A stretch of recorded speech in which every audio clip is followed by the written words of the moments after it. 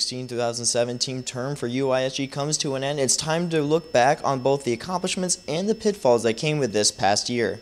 Outgoing University of Iowa Student Government President Rachel Zuckerman shares her administration's successes in areas of student life, including affordability. We focused our time on non-tuition expenses, so things like textbooks, on housing, food, things like that, where we might have some more flexibility. Mental health. They'll be bringing on a second embedded counselor. And substance abuse among students. To help kick that off, it's called Success Not Excess, and it's just for students who are interested in starting to explore changing their habits around substances.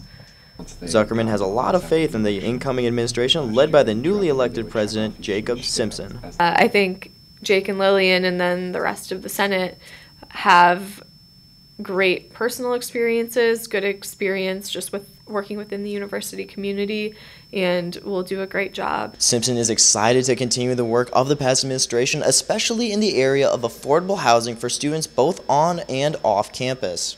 Establishing a housing affordability task force and a food affordability task force, and I co-chaired both of those task forces this past year.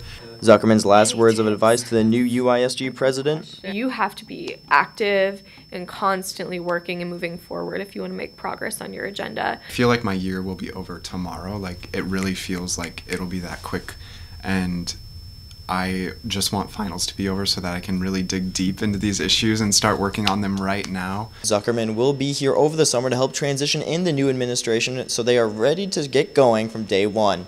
Reporting from the Iowa Memorial Union, Ryan Scott, Daily Iowan TV.